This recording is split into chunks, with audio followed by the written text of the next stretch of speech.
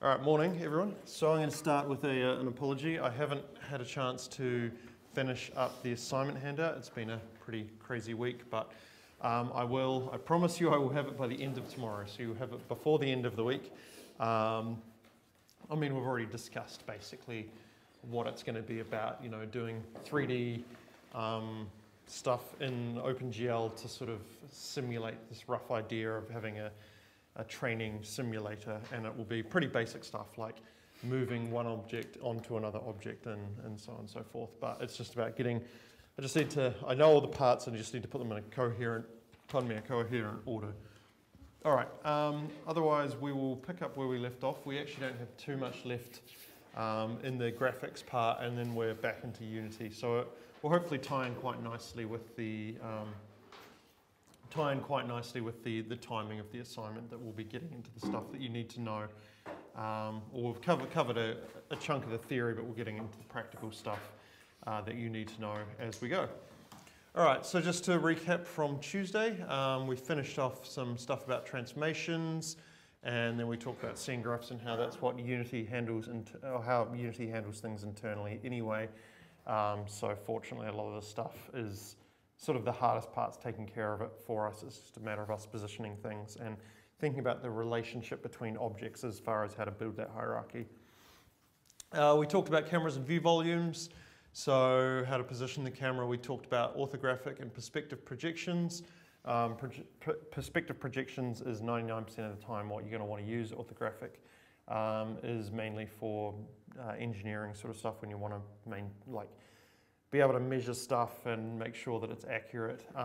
But I also showed that example in Unity, how you can change in the scene view from perspective to orthographic, or they call it isometric, which makes it much easier to position items in 3D, which is handy. And then we started on lighting. So we were just sort of talked about this a little bit towards the end, then sort of ran out of time before we had a look at any proper examples. But so we had a chat about the various, or how the rendering engine tends to determine the color a pixel should be. So it's looking at things like the geometry of the object, the characteristics of the light, the materials of the object, and what illumination and shading models the rendering engine uses. And we looked at some basic examples, so a simple illumination model where the color that you see reflected is the light color multiplied by the material color. We talked a little bit about ambient lighting, diffused lighting, and specular lighting, and then we finally got to an example, and I confused you all by making you think that this was a yellow sphere when it was actually a grey one. Okay, so there are several different types of lights that, I did used to have a slide which better illustrated them, but it looks grey here, and the Zapdos screen, but blue there. Oh, really? Okay. It's all part of my illusion. Yeah, so it is a grey sphere with blue lights on it. Okay, so there's basically 4 main types of lights that we are concerned with. And actually, I might pop into Unity to illustrate these, because they're easier to set up than in processing, and it shows the same thing anyway. They're the same thing anyway. Okay, so let me get, I'll just do a cube actually so we can see it a bit better. So we've got a cube in here. This is just our default scene as per usual. We can see that we've got a camera and a cube in here. So I've deleted the light, and you can actually see that there's still some lighting in the environment. And that's because Unity has sort of default scene lighting on every scene, just so that if you delete the light, everything doesn't disappear. So I haven't actually made mention of this in the lecture slides, but let me see if I can remember where it is. They move it every time. So it looks like if you're using Unity 2018, it's under rendering light settings. And you'll notice if I open that, it pops up a new window, and there's a bunch of stuff which is half of it even I don't understand. But the top one we can see, in the top scene, we can see that there's an environment lighting, and there's a source which says skybox. So that's basically this skybox that we have. So a skybox is effectively a graphics term when we put kind of effectively a large box around everything in the world, so that rather than just having a flat color, when we look out, it looks like we're looking out to the horizon or whatever. So this is the skybox here that Unity provides by default. So it looks like, you know, there's a sun in here somewhere. Oh no, maybe that's the light source. But you know, it goes from dark blue up into the top of the sky to sort of yellow on the horizon, so it looks like the sun's setting, and then there's like a sort of brown ground. So I can change that. We've looked at this before in the camera. We can change from skybox to solid color, and that will, in the game view at least, that will change it from looking like the skybox that we just saw to a solid color. But there is also lighting, which is caused by the skybox. So again, if we go into Windows, Rendering, Light Settings, we can see this lighting window pops up, and there's some various bits and pieces we can change in that. And one of them is the environment lighting. So I can change the environment lighting from skybox to gradient to color and so on and so forth. So if I wanted this to be a true, you know, a truly unlit thing, like there is no lights at all, what I can do is I can go into color and set that down to black, and we'll see now that my cube is black. There's actually still some lighting which is cast on that. If I turn off the skybox, we might be able to get rid of that completely. There we go. So if I disable the environment skybox material, you'll see that now that skybox, not only is it gone from my scene, so now it's just all grey, but the cube has no lighting, shading, definition on it. This is, by default, Unity has that skybox material which casts some light on it, but we can turn that off if we want. It's kind of like in processing, so if we open up, let's see if I can find an example. If we open up an example like this one, so this is we'll be looking at this example a bit later, a cube with the, I don't actually know whether it is the Shanghai Tower or the one in Montreal or something. It's a tower somewhere in the world. If we look through this, we'll notice probably that there is no light source in there, but the 3D model is still lit.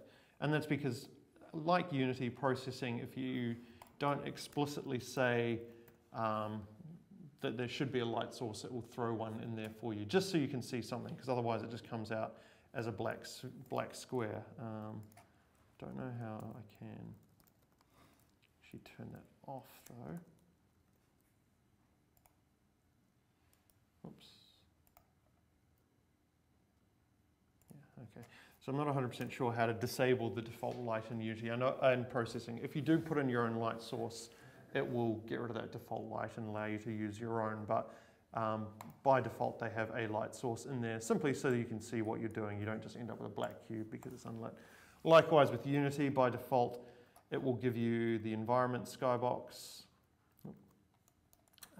which we can, if we want to, disable by going through this light settings and turning that off, and then turning the ambient color to black.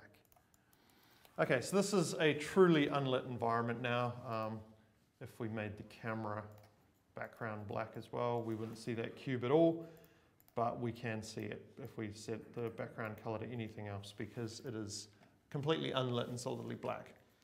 Okay, so anyway, by default, Unity will throw in a directional light. So if we go to Game Object, we can go to Directional Light, and you'll see we have this light source here that has a position, so I can move it around in space, and it has an orientation, so I can rotate it, and you can see the little icon there, whoops, looks like the sun, and it has some yellow lines which are pointing out in a certain direction. So the way this works will depend, actually just one other thing I'll quickly mention. So for you guys, you might see the, where's my light gone? You might see the icons as being massively bigger to the point that they're kind of unwieldy. What you can do is you can go into Gizmos and just click on 3D icons to uncheck it, and then they'll always be the same size. They don't get larger. So it's kind of like the difference between isometric and orthographic views, orthographic and perspective views, in that with 3D icons checked, they get bigger and smaller as you get closer and further away. If you disable that, they always stay the same size. I prefer working in this mode because otherwise, you know, when you're working with a camera or a light source, often you want to get quite close to it to see where it's going, and then you get like that and you can't actually see where the light's pointing. So turning that 3D icons off, I find, is a slightly easier way to work. Okay, so anyway, We have a light, so again, it's just a game object, but it has a light component attached. Like any game object, it can be moved, it can be rotated, and it can be scaled. What these actually mean for a light source is slightly different depending on what type of light source it is. So for example, with the directional light, you can see no matter where I move it, the lighting on the cube doesn't change at all. Also, if I scale it, doesn't make any difference either. But if I rotate it, you can see that the lighting on the cube does change. And that is because a directional light, which is the default one Unity gives you,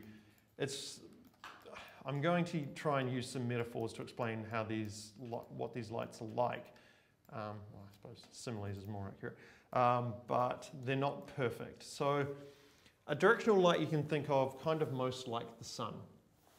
So we think about the sun as being a point which is kind of infinitely far away, and it shines on us in a certain direction. So it casts shadows and stuff like that.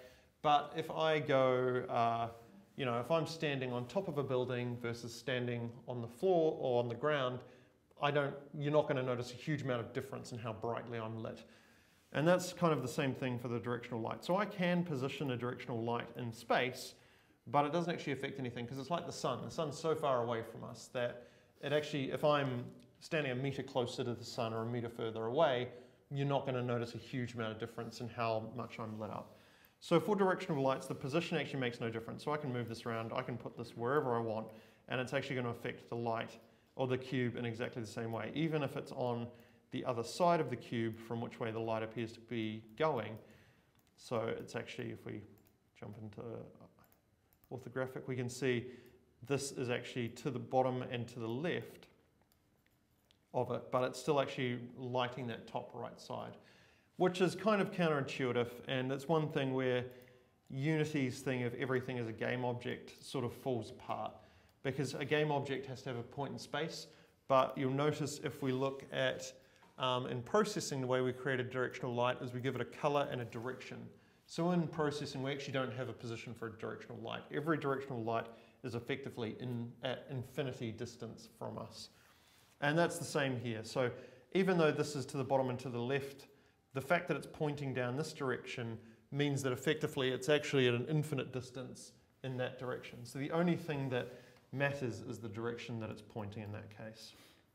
So it's a little bit hard, and you're more than welcome as well if it's easier for you to think about to move it so that, okay, we're going to put this is going to be shining on the top left of the cube, so I'm going to move it to the top left of the cube, and that way at least for our real world understanding of how lights work, that seems right, but it actually doesn't really matter where that light is if it's a directional light. So you'll notice in the light game object we have a few things. There's type, directional, and it's got some other ones as well that we'll talk about soon. It has a color, so I can change the color of the light. At the moment it's white, but I can change it to like red or whatever, and we'll notice as I change the color of the light, the color of the cube will change accordingly. And that is due to the rendering library which is being used by Unity, which is probably the Phong blend shader by default. But it's, the thing that we looked at the other day of, sorry, I'm completely stumbling over my words there. What we were looking at the other day, that simple illumination model of material texture times light texture, is kind of a very basic abstraction of that. So this cube is white or grey, I suppose. So that's the color of it. And the light is purple, so grey and purple is kind of just a slightly duller purple than the light color. Likewise, we can also see the color of the icon changes, but that's kind of irrelevant. So I can change the color of the light, and that will affect how objects in the scene are lit. Actually, for a better example, let's grab these bats and throw them in there and scale them all up. So each of these ones is a different color. Bat green, bat red, bat violet, bat yellow.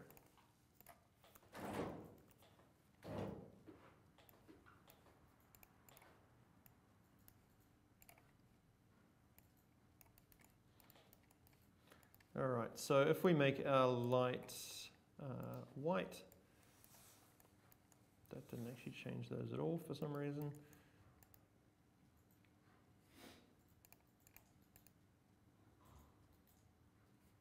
Oh, okay. So we'll come back to that in a second. Just, sorry, I'm going to do something and then I'm going to come back and explain it at a later date.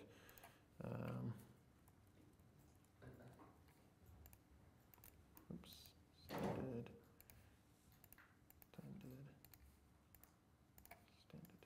Okay, there we go. So there are our bats.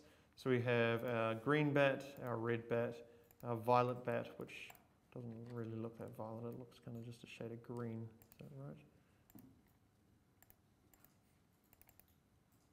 Apparently so. I suppose the body of it is more violet. Should we rotate them all around so they're facing? So his wings are violet, his body's green, which is confusing. Okay, so green bat, green wings, red bat, red wings, violet bat, violet wings, and yellow bat, yellow wings. So if we change our light color now, we can see that they will, if I make it red for example, they will all be red, but the amount of red will be different depending on their colors. So this was the yellow bat, so obviously yellow is quite a light colored, the way we generally think about colors, and so it's taken on a lot of the red. The green and red are, what's the word, not complementary, but the opposite color. So you add the two of them together and they tend to get a little bit darker. So we can see that the green bat is slightly darker than the red bat. Likewise, the purple bat is slightly darker than the green is slightly lighter than the yellow, and the violet is slightly darker than the red, because red and red is going to show up fairly obviously red. So we can change all these colors, and you'll notice while the bats do take on the appearance of the color, it will be slightly different. So that's probably a better example where we can see the green and the violet are quite different color, noticeably different colors now from the yellow and the red because of how those colors have mixed together. Okay, so that's a directional light. What else have we got to change? So the type, color, we can change things like the intensity. So intensity is, as you would expect, just how bright that sun is. So we can go, or that light sources. So 1 is by default. But if we want it brighter, I can increase the value and I can keep going until it's basically so bright that everything is just completely washed out and has just taken on the color of that light. There are some other things we can change around, various multipliers. We can turn on shadows if we want. Now, I'm going to try and do this, but I never seem to have much luck when I do a live demo of it. So I'm going to put a plane down because the shadows need to land on something. And then on the light, I'm going to turn on hard shadows. There we go. So I've put a plane down. So we need something for the shadows to land on, because even though it looks like we have sort of the ground here with the grid, there's actually nothing there. So there's nothing sitting on that ground. It's just there for illustrative purposes only. So what I've done is I've put a, let me change that light back to something a bit more white. I've put a plane down, which is what's going to be what our shadows are cast on. And then I have, in the directional light, I've turned on hard shadows. So there's a few different types of shadows we can use. So you can see hard shadows look like this. They're very, sort of sharp edges and stuff like that. We also have the option for doing soft shadows, which will blur them out and make them look a little bit nicer and a little bit more realistic. And there's various settings we can change. So we can change the shadow strength, which sort of describes almost like how much other light there is in the scene. And yeah, change all those bits and pieces. Also, shadows will cast on any object, which if we have a look at the plane, bless you, we'll see in the mesh renderer it has a button or checkbox for receive shadows. So anything which has the receive shadows checkbox on, shadows will land on. So you can see if I check and uncheck that on our plane, we'll see the shadows appear and unappear. Likewise, if we look at our cube, it also has receive shadows on it.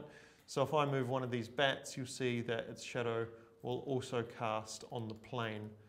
And that's all coming from the direction of the light. Oops. So you'll notice again, like with the, how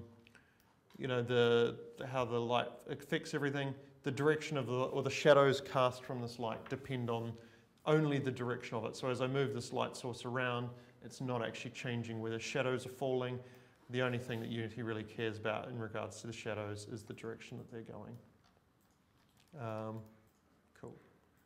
So the other thing, actually, I mentioned that we have this receive shadows. We also have cast shadows. So at the moment, you can see that this cube is casting a shadow on the ground. I can change that to off, and that way it won't cast shadows anymore. And there are some other options in there that I'm not going to go into, because on and off are usually the two that you're going to worry about. Likewise with the bats, we can go into their mesh, and you can see, even though this is a, this is a mesh renderer and this is a skinned mesh renderer, you'll see they have the same thing. So they have cast shadows, so bats cast shadows, and I can turn that off and on, so that will say whether that bat will cast its shadow or not. And we can also turn on and off receive shadows. So if there's another object which is casting shadows on this bat, because receive shadows is turned on, it will receive that shadow as well. Okay, so that's a directional light. So directional light, the important thing to remember is that effectively it's a light source at infinity. So the only thing that matters is its direction, and then we can play with the color and the intensity and all that sort of stuff. So in processing, didn't mean to open that. In processing, we have the same thing. When we create a directional light, all we're doing is we're passing in the color that it should be and the direction that it's pointing in. And that direction is a normalized direction, so it should always add to 1. Or the x, y, and z values should add to 1, or -1, effectively. So in this case, the directional light is, well, the color is that, but the direction is 1, 0, 0. And so what that means is that it should be pointing, 1 is positive in the x-axis. It should be effectively sitting at an infinite direction in the negative x-axis, pointing in the positive x direction. So it's infinity distance over there, and it's shining in this direction. If it was shining from underneath, it would be 0, -1, 0, which would be up. If it was down, it would be 0, 1, 0. If it was pointing to the right, it would be -1, 0, 0, and so on. So the numbers should be between 0 and 1 for this direction, because it's not a position, it's a vector. It's telling it which direction. So that's 1, 0, 0, that's -1, 0, 0, that's 0, 1, 0, that's 0, -1, 0, that's 0, 0, 1, and 0, 0, -1. And you can do any combination of that. So if I want it to be from the bottom right, I could say, well, that should be 1 and that should be -1. It should add to 1, so we'd do 0.5 and -0.5, 0 will give us that upwards direction. Usually, most of the time, even though they should add to 1, if they don't, it's fine. So we probably could put in there 1, -1, 0, and it would just say, okay, well, it's a normalized vector, so if it's greater than 1, I'll just shrink it down to 1. The important thing is the ratios between these three numbers. So I think we had an example basics light spot. No. Basics lights spot. So this was the example we looked at with the cube, or the sphere, sorry, which may have been blue, or it may have been grey, or it may have been yellow. And I have a feeling in here we have one directional light, and this is the light which is lighting the bottom of the sphere. So just to confirm that, if I comment that code out and rerun it, you'll notice that now there's no light source at the bottom of the sphere. There's only the two lights here. So those 6 values that we looked at, so the first 3 are the color, so 51, 102, 126. And if we open up our color selector and punch in those numbers, 51, 102, oops, 126, you'll see that that's the color that it's using to shine on the bottom. Whoop, can't get both those in there at the same time. That's annoying. So that color lit from the bottom should be that color there. And then the second part is the direction it's pointing. So as I said, X, Y, and Z, and that is the direction. So -1 is up, so 0, -1, 0 is the light pointing from the bottom. So I could, if I wanted it pointing from the top, I could change that from -1 to 1. and now the top of the sphere will be lit. Or if I wanted it to be pointing from the front, I could have 0, 0, is it -1 or +1? -1 will light the sphere. So now the light is at an infinite distance in front of the sphere, pointing directly at the sphere, so we can see the full shape of it now. Or I can have it pointing from left to right by changing the X value. And so now it's lit from the left-hand side. Okay, so that's a directional light. That's the one that Unity gives you by default. So there's two other ones. So let me get rid of my directional light here, and let's throw in a point light, because point light is probably the one that we as people are most familiar with, although that's not actually, oh no, there we go. So the directional light is probably best to think of as like the sun. It's a light source which is an infinite distance away, so it doesn't matter how close it gets to things because it doesn't light them up anymore. A point light is more like a light bulb. So if you imagine you pick it up your lamp with your light bulb in and move it around the room, that's the effect that we're going to get. So a point light, the position matters. So you can see here, as my point light moves around, it's going to light things up as if I'm walking through this environment. I'm not quite sure why it's not. Oh, okay. It's inside the sphere. It's, yeah, like I'm walking around this environment holding an incandescent light bulb here. So it's lighting up all the area that it's sitting on top of. But like an incandescent bulb, light comes out of it in all directions. So if I rotate this round, it actually makes no difference because the light is coming out of this light bulb in all directions. So where a directional light position didn't matter but rotation did, with a point light, position matters and rotation doesn't. So they're exact opposites of each other in that respect. But the interesting thing about point lights is that they have a certain area that they light up, and in Unity that's called the range. So at the moment this range is 10. I can change that to a different number. So if I change it to 100, it's like a much brighter light. If I change that to 1, it's a much dimmer light, and I have to get a lot closer to something before it finally actually lights up. We do have this sphere out here which gives a rough indication of actually how far the light goes, but in this case, because the intensity is quite low, we don't actually notice it all the way out. So for example, if I set the range to 1, we can see it appears like there's actually only a very small light area here, but in fact what's happening is that everything within this sphere here, or if we're just looking at the ground plane, everything within the circle is lit by this light source. It's just that its intensity is so small that it only appears to be a small part. So what I can do is, in addition to increasing the range, which will change how far the light goes, I can change the intensity just like I could with the directional light, which will increase the brightness of the light, but still within that range. So if I set that to something really massive, you can see now that everything within that circle is now lit full brightness, but nothing outside that circle is full brightness. So those two things, the range and the intensity, sort of work together to determine how much or how far the light will go, and also how bright the light is within that area. So it's kind of one of those things that you want to have a play with a little bit. If you have the range too low and the intensity too high, you'll get these really sharp edges of a light. If you have the range too high and the intensity too low, you'll get a nice even spread, but you don't light anywhere near as far. So this is the limited light. You see that you don't light anywhere near the limits of it. And again, we can change the color of the light, so we can have a spooky red or spooky green light for our bats to play around in. And yeah, they will, again, we can do things like casting shadows from that light source. Although it's going to be,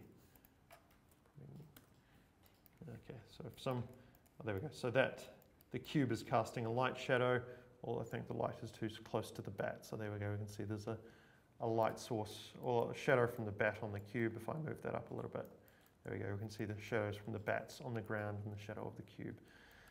Again, we can do hard or soft shadows depending on what experience we want. So just one thing about the hard and soft shadows, you might be wondering why would we ever use hard shadows which look like that over soft shadows which look a little bit smoother and nicer, and it's purely because soft shadows take more computation. So if we're making mobile games with like lots of objects with shadows, hard shadows will be faster to render than soft shadows. Okay, so that is two of the light sources. There's one more I wanted to talk about, and that is the spotlight. So a spotlight, if a directional light is like the sun, and a point light is like an incandescent light bulb, then a spotlight is like a torch. So a spotlight is, as you would expect, a light where you can move it around and point it at stuff. So in this case, a point light, only the position matters, the direction doesn't. A directional light, only the direction matters, the position doesn't. A spotlight, both of them matter. So we can see the lights, let me increase the intensity of that a little bit so we can see it a bit better. So you'll see as I move the spotlight round, it's moving and shining on various objects. There's my bats there. But I can also rotate it to change the direction that the light is pointing at. So I can point it down so that it's lit.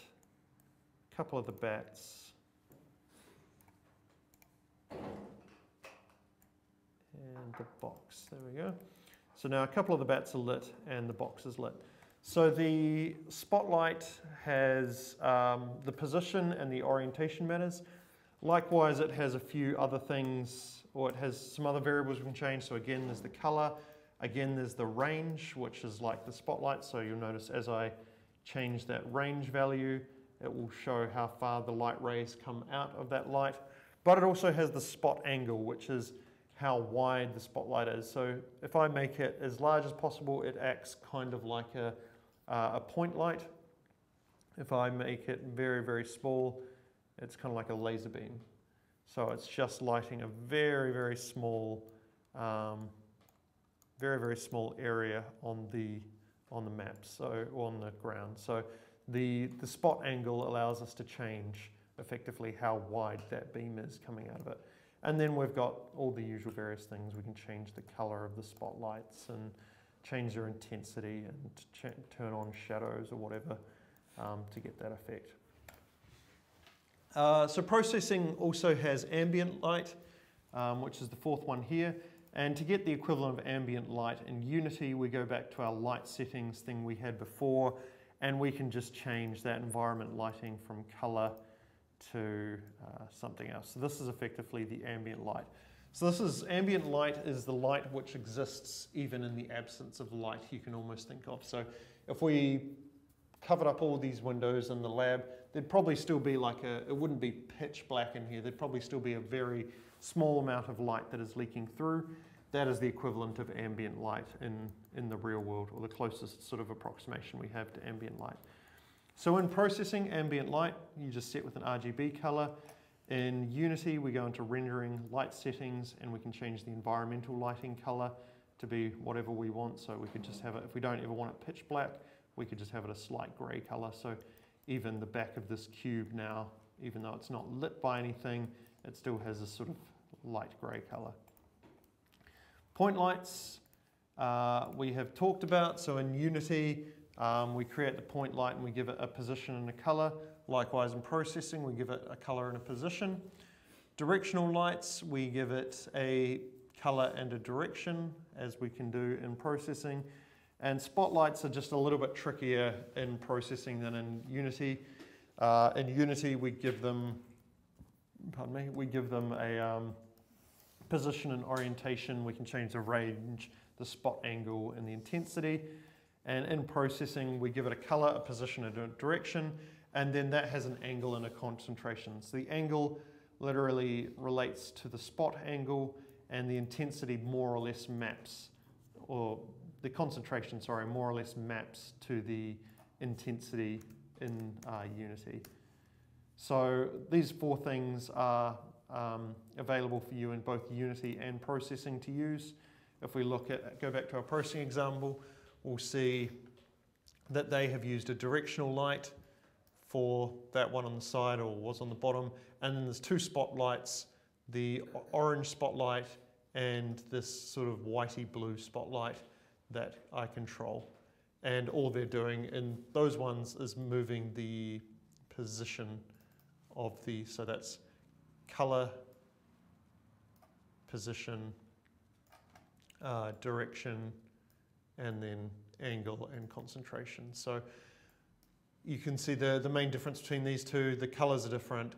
The X and Z are the same, but the Y changes. So this one, for the yellow one, the Y position, so its vertical position is always at is always at 160, whereas this one, it depends on the mouse position, which is why it moves up and down.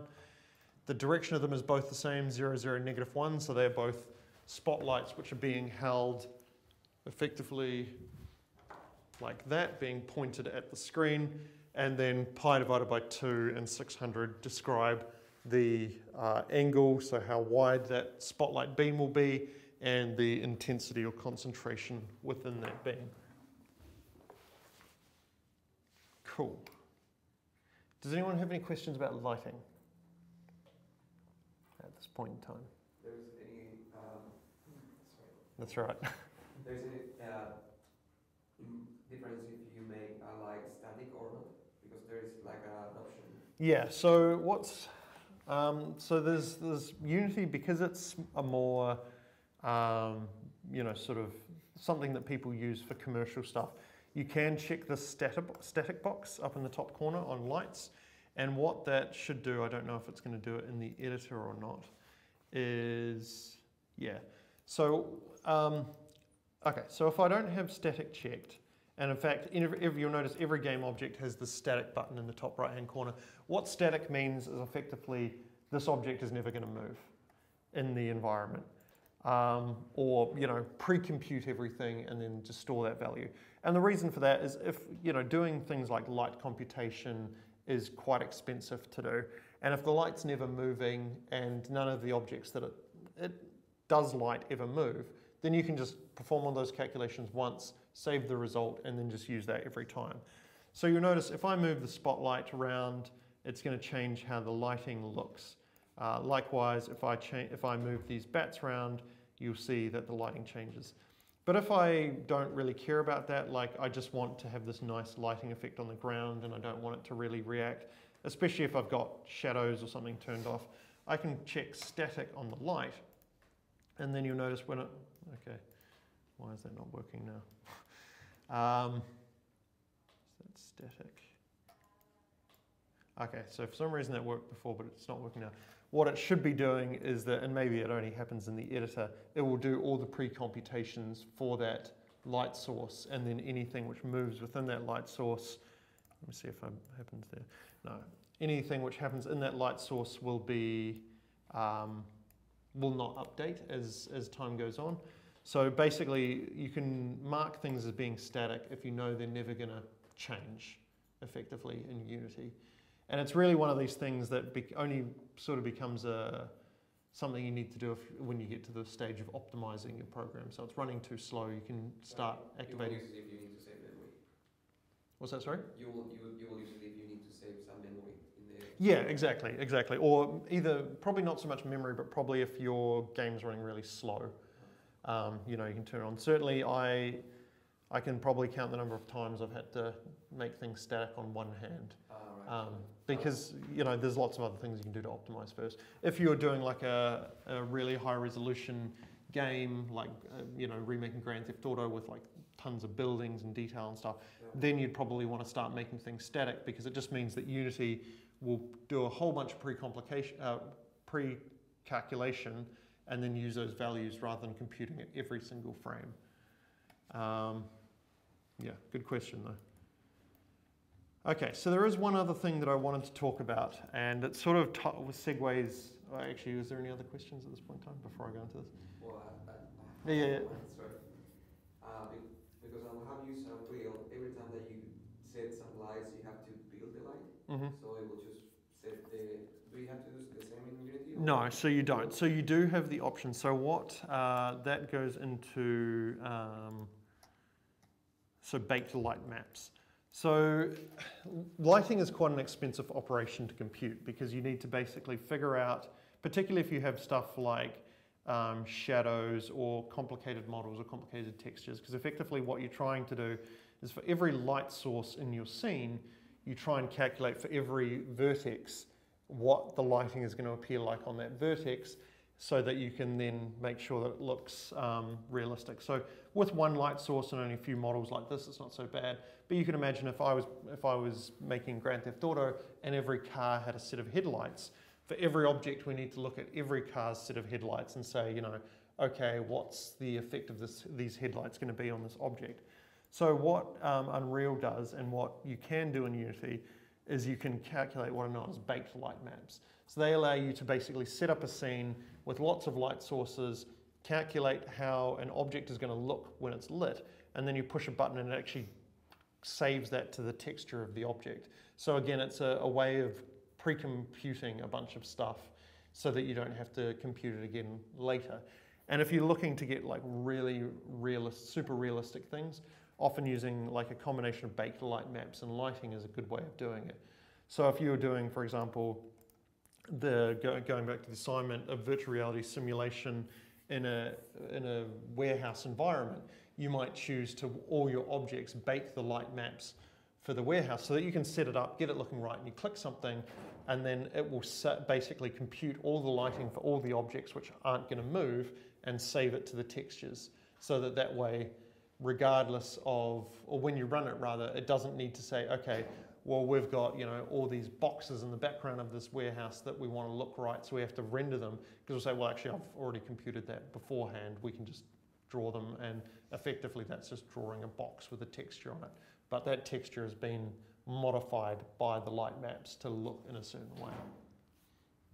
Yeah, so it's something that you can do in Unity, but it's not something that you have to do in Unity.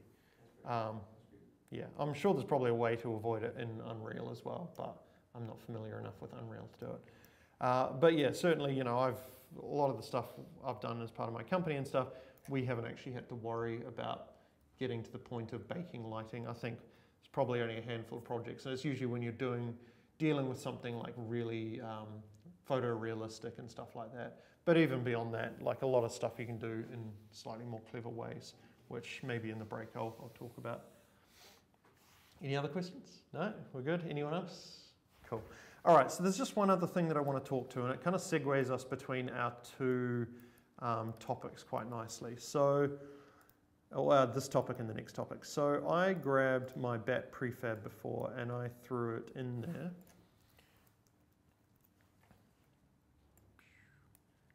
And okay, now it is actually working. Oh, I know why. Yep. Let's do a ghost then. Let's see if a ghost makes a difference.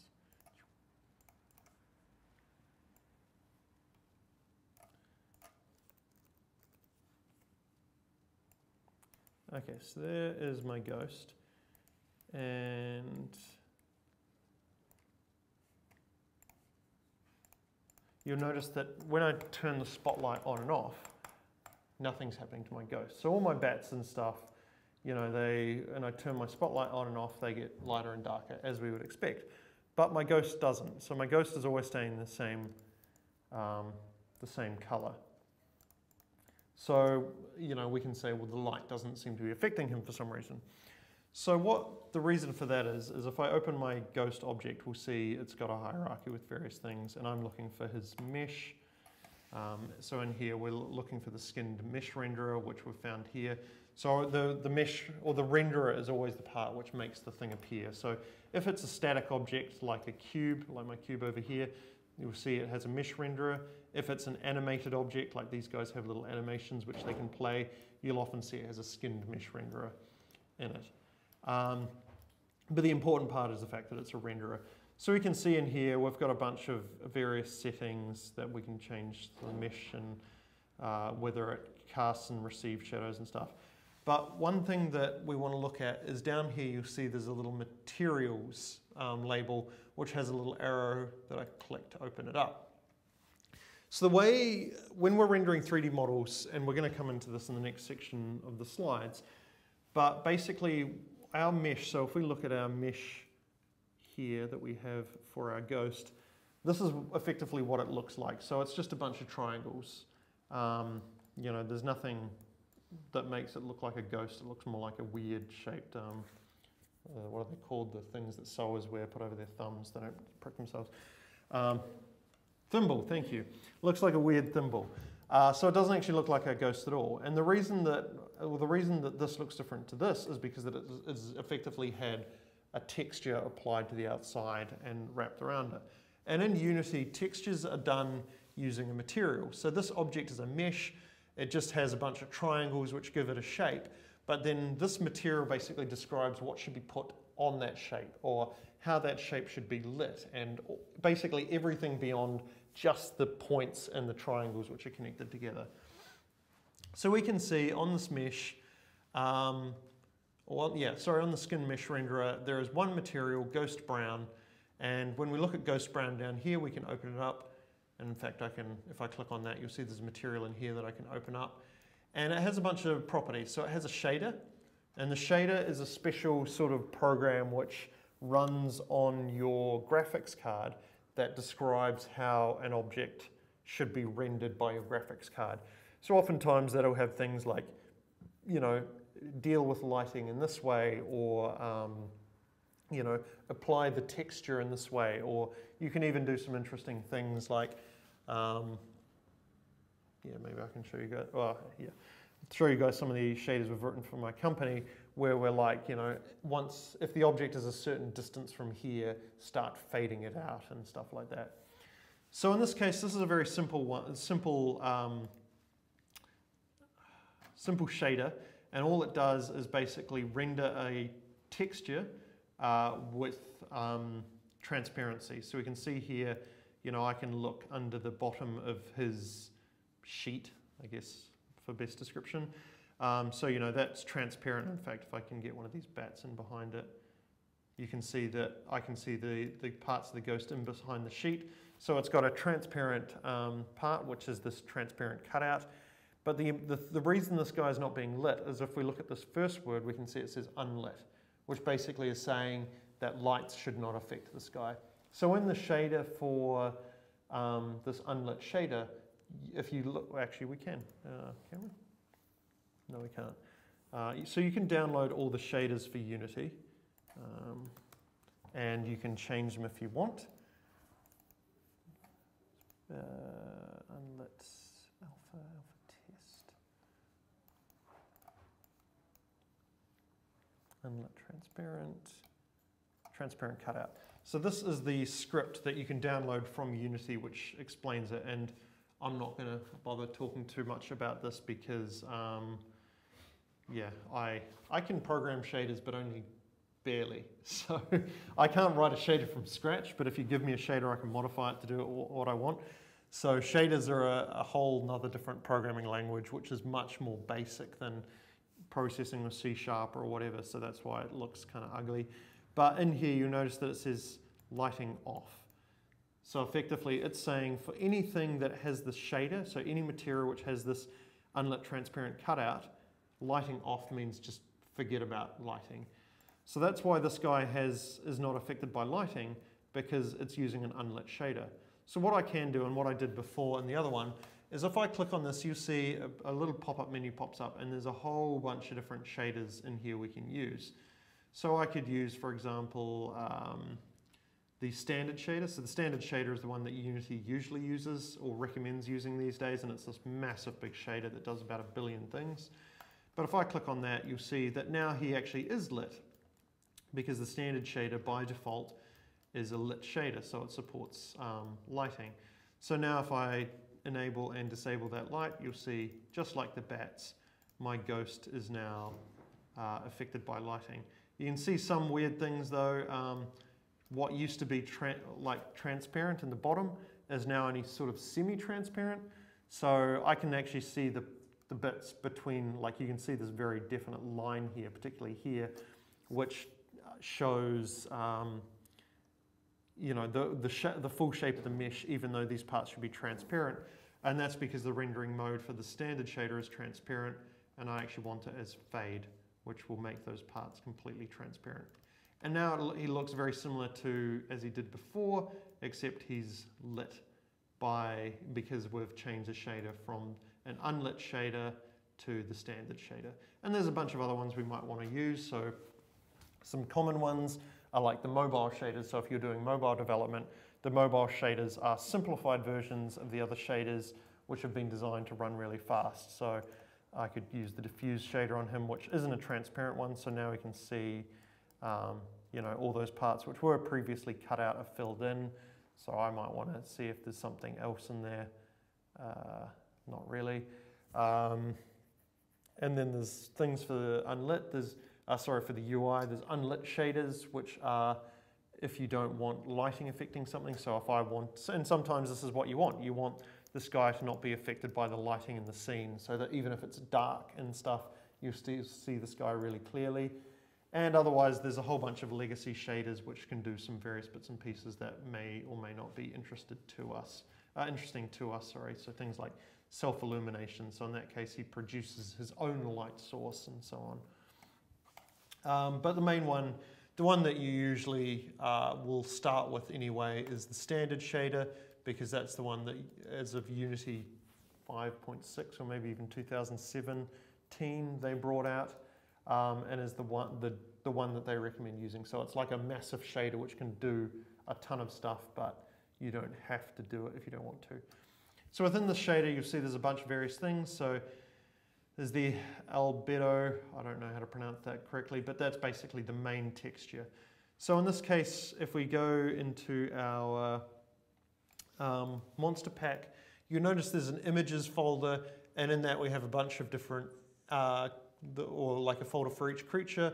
And in Ghost, you'll notice that there's 4 images in here. So there's Ghost Brown, there's Ghost Green, Ghost Violet, and Ghost White. He looks quite different in his picture than he does on the actual model for some reason. Not sure why that is. But basically the way, and we're going to talk about texture mapping in a moment, the way these texture maps work is effectively, you can think about it as if you have our mesh, so our 3D model. This is basically parts that we can cut out and glue on our 3D model like stickers that will give it the texture. So if we have a look at our ghost material, so at the moment this is the brown ghost. I might actually change that spotlight to white just so we can see a bit better. And I'll rotate this guy around so he's facing the light. So we can see he's a brown color because in his material it's using the brown texture. But if I change that from the brown texture to the green texture, he'll change to green and violet and white. Or what I could do is I can actually also change the color, which will allow me to change the color that is displayed on him. But you'll notice that here the difference between, so say if I wanted to make a white ghost or a green ghost, I could use white ghost here and green ghost here. But if I try and take my white ghost and make him green, you'll notice that the stitches across his mouth are now a green color and his eyes are now a shade of green. Whereas with the original texture that they used, his stitches are yellow and his eyes stay a greeny sort of blue color. So having these different textures that you can use can actually allow you a lot more control over just saying, well, if I make a white ghost, I can actually just change the color here, because this will just change the color indiscriminately. So everything gets changed a shade of green. Whereas if we look at these texture maps here, and these are just regular textures, so I can just open them up. So it looks like this is the part that's going onto his face. You can see here the white and the green, but then the stitches here are yellow and the stitches here are yellow. So swapping between these two textures isn't going to change the color of his stitches, whereas if I took this and tweaked the shade of it to green, it would make everything a shade of green, including the stitches in his mouth. I'm quite interested to know what the rest of these textures looks like, because it looks like there's various levels of ghosts in there, but maybe, I think this was the free version and there was a paid version as well, so maybe in the paid version you can get some different types of ghosts. Can you tweak the textures? Yep. So, okay, so if we go to, let's do the white one. So I'm using the ghost brown, but I'm gonna change that. So if now I don't have Photoshop or anything on here, so I use a free program called Pinter, which is pretty crap, but it's free. So I can open this texture in here sometimes, if I get the right one. And I can just edit this in any way that I want. Now, the way this maps onto it is defined by the person who did the graphics. No, not so much the format. So it's the person who does the graphics will basically say, okay, this part of the texture should go to this part of the model. So in this case, they've obviously chosen to do the side of his face, but it could be possible that instead of doing the side and saying, okay, one side maps onto here, one side maps onto here, they could have done the front and just said this front part maps onto here. So unfortunately, that does limit to an extent what I'm capable of writing or adding to this, but I can put high there, and if I save that and go back, usually we'll load it, and now you can see high has popped up on his head. Because of the way the person who modeled and texture mapped this did it, they chose to make it symmetrical. So this side of this part of the texture is used for both sides of his head. So I wrote high on one side, it appears correctly on one side, but because when they created this model in the texture map, they chose to use the same piece and just mirror it, you'll see that it's now got high written in reverse on the other side of his head. So that really, the way the texture map maps to the model really depends on how the 3D artist has put it together. In this case, they've chosen to do it side on rather than front on. If they'd done it front on, we could have very easily written high and it would have appeared right in the center of his head and it would have looked correct. So that's materials. There's a whole bunch of other things that we can do. So, and there's things I'm not going to talk about. There's things that I don't even fully understand myself. But we can throw in a bunch of different, and because these are more getting into the art and 3D modeling side of things. But the albedo, however it's pronounced, is the main texture. But then there's a whole bunch of other textures as well. So there's a metallic texture, which if we have a metallic object, we can use to say how various parts should shine and reflect light. Pardon me. And we can change the slider on that, which will affect how metallic it looks. So at the moment, he looks is a little bit shiny, but not so much. It's quite matte everywhere else. If I increase that metallic thing, you'll see now he's very shiny and the light reflects off him as if he was made of a more sort of shiny metallic sort of material. Whereas if I crank that back to 0, it's much more uniformly lit as we would expect. And we can change the smoothness. So if I make him super smooth, you'll notice that there's really no super shiny part. Whereas if I increase that, it will become more and more like he's reflecting something like he's made out of plastic or glass. So we can, change how smooth he is. And then there's a bunch of other things. So there's normal maps, height maps, occlusion maps, detail masks. Normal maps are actually super cool.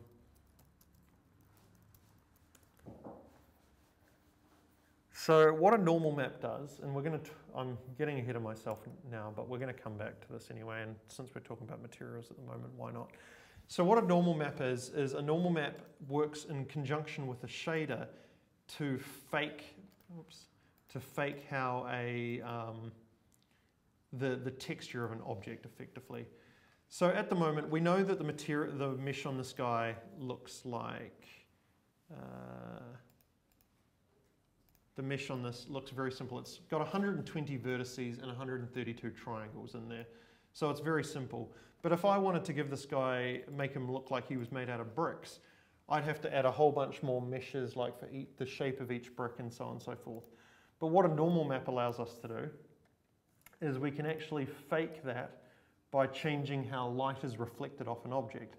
So if I've downloaded this normal map here, and I'm going to change the texture type from default to normal map, so we'll talk a bit about texture types soon. And so I can click and drag this into the normal map thing, and now you'll see it looks like he's actually, this one didn't actually go so well. Maybe I'll deal with this this block, sorry. So this cube, likewise again, you'll see it has a material. By default, when I create an object, it has a default material which can't actually be changed. So what I have to do is I have to go down and create a new material, and then I have to assign that material to the object, and then I can edit that one. So this is again just a standard shader material. We haven't assigned the texture to it, but I could assign that arrow texture that we downloaded the other time, or for now, I'm just going to leave it blank. But if I apply this brick normal map to it now, you'll see that all of a sudden this cube actually looks like it's been made out of bricks. And the interesting thing about this is that it will actually reflect light in a way that is consistent with a brick or like something of this shape. So that all of a sudden this mesh, this actually doesn't have a texture applied to it, this is just the mesh, suddenly looks way more detailed. It looks like somebody's gone to the trouble of modeling each of these individual bricks. But if I actually look at the mesh again, we'll see that again it's only made up of 24 points, so one for each corner for each of the triangles, and 12 triangles, so 2 per side. So the mesh is still very simple, but by applying this normal map to it, we've suddenly added a whole bunch of extra detail and texture, which makes it look way more realistic. And that's just part of the magic of normal maps and something that you can do with the standard shader in Unity. There is a bunch of other things you can do. Height maps will make it appear to have a height value. So now it sort of appears to be sticking in and out a little bit differently. And we can do other things as well to it. But not going to talk too much about that for now, because I just wanted to show you guys what is capable with materials and shaders, and as well illustrate why these guys were not lit to start with. Okay, so is everyone, that makes sort of sense to everyone? You have these, so you have the way an object will look will depend on the object, it will depend on the lighting, and it will depend on the material which is attached to the object. And the material is one of these things that is quite hard to do much interesting with in processing, but Unity is actually really awesome the way it allows you to edit materials, and it's super powerful even for somebody who doesn't necessarily isn't necessarily an artist. Like for example, if I wanted to make my ghost, wherever he is, who's now looks somewhat like a brick, if I wanted to make him a little bit more spooky, what I could do is I could actually change his alpha value from 255 to something a bit lower, and all of a sudden he's now a semi-transparent ghost. And to do that, I haven't had to do anything fancy. All I've done is change the color that's applied to him. And there are other things as well we can do, which I'm not going to go into now, to basically change the effect. But it's the same thing for a bat. If I went into this bat and changed his shader, so at the moment it's opaque, so he's, regardless of what his alpha value is, he will always appear fully colored, but I can change that from opaque to transparent, and then I can change his alpha value, which will make him fade in and out. And likewise, the cool thing is you can see that his shadow has also changed its opacity based on how transparent he is. So the more transparent he is, the less dark his shadow is. And if I want to make it so that I can make him fully transparent, I can change that fade value, or change it from transparent to fade, which will allow me to make him disappear completely. Okay, any questions? No, cool. All right, let's take a 5-minute break there because I'm getting dizzy. Yeah, and then we'll come back and finish off these 3 graphic slides, and then we can get back to Unity. Through the rest of this material. Cool. All right. So, as I said, the looking at materials and stuff like that is kind of a nice segue, because it, in Unity at least, because it combines the lighting aspects with the texture aspects. So we're going to talk a little bit about texture mapping, and we're pretty close to the end of these slides now. So just a couple more topics, and then we'll be back into Unity. So texture mapping is the idea of basically, once we have our 3D model, which is we've defined as a set of primitives, we've created it as a bunch of triangles and points and stuff like that. But really we have nothing more than, as we saw in the ghost model, or the bat model, you know, we just have a bunch of triangles which all connect together and make, you know, some shape. So what texture mapping is basically assigning for each of those triangles, each of those primitives, an area on a two-dimensional image which describes where their texture should come from. And one metaphor which works quite well in this respect is, imagine wallpapering a house or whatever, or you're wallpapering your model. So wallpaper is by default or by definition, a two-dimensional surface. So it's a piece of paper that you stick to your 3D walls or whatever. And it's effectively the same sort of thing when we're talking about 3D modeling. We have a two-dimensional image like this one here. And basically when we create our 3D model, or when we create our 3D model in a 3D modeling program, or by code in something like processing, all we're going to do is say, for this particular triangle, it should take its texture from this triangle on the image.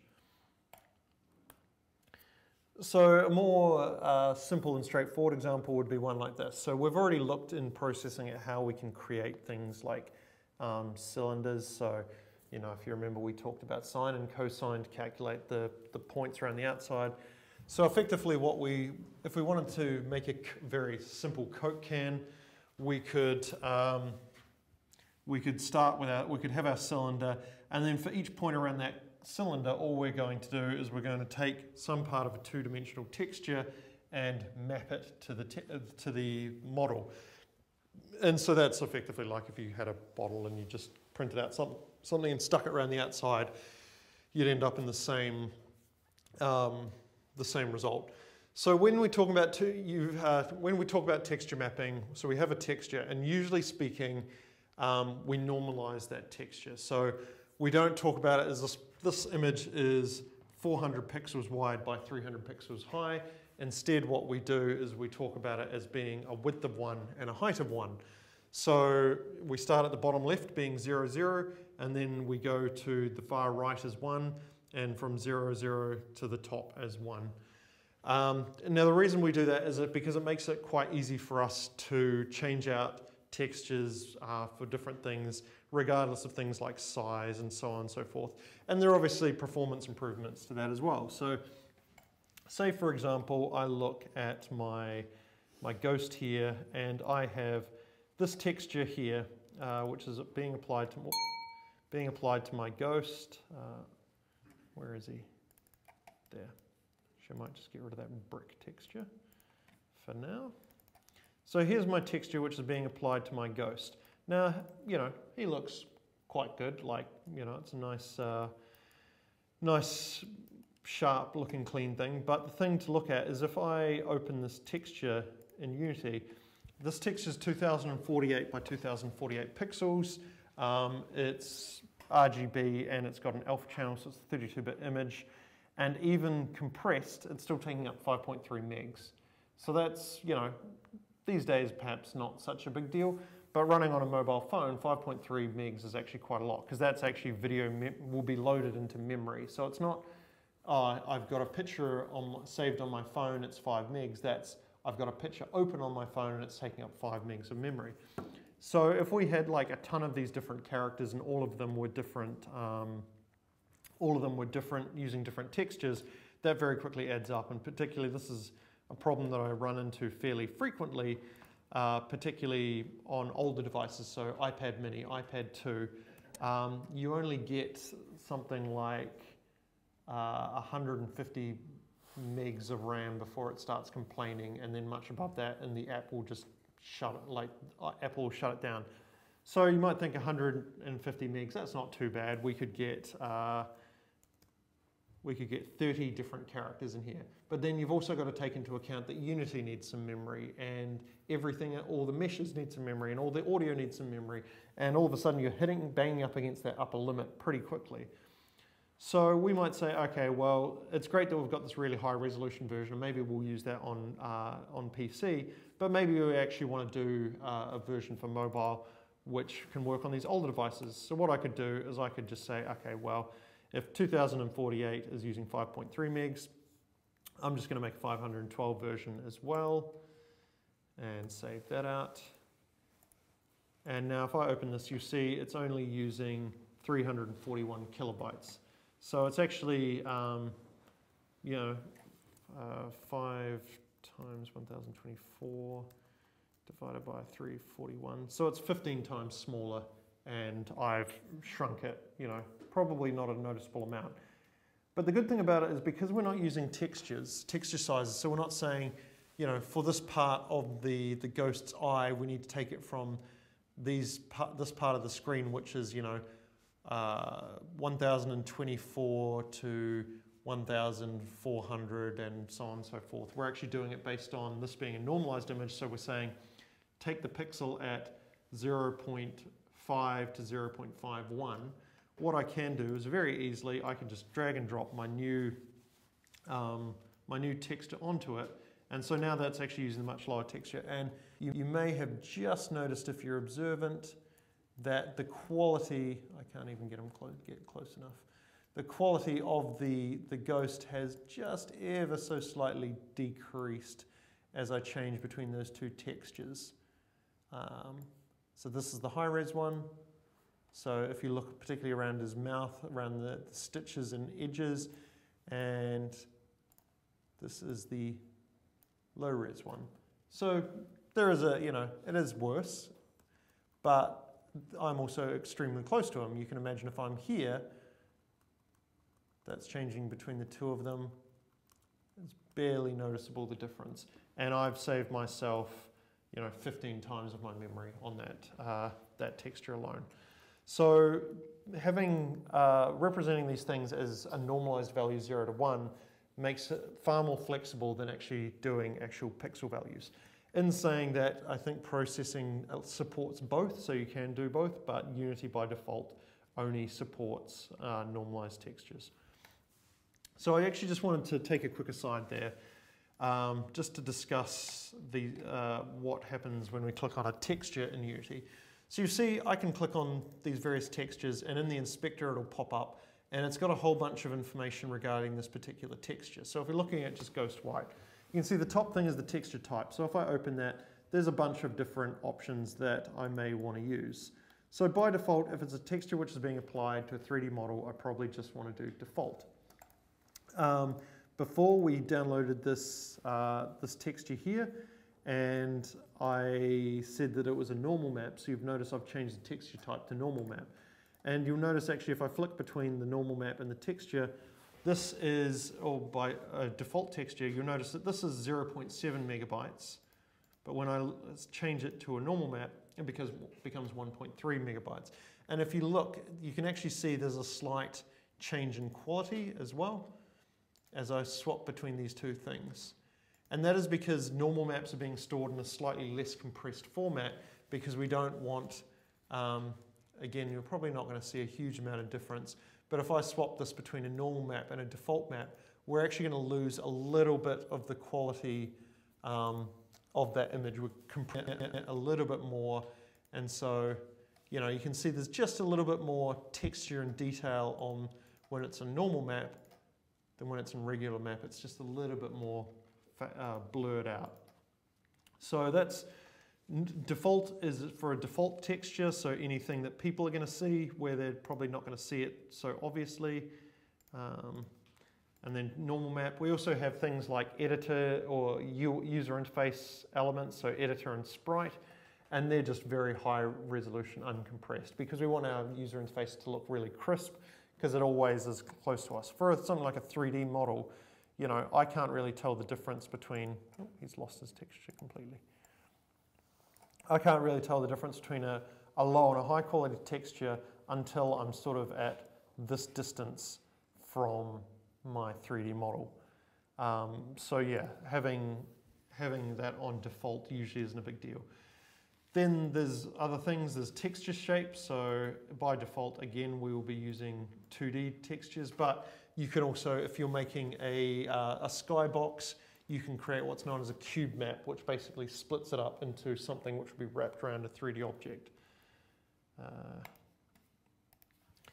We can choose whether there should be an alpha source or not. So in this case, alpha is the transparency, so it's taking it from the texture alpha, but I might want it from grayscale if I have black as transparent and white as fully opaque.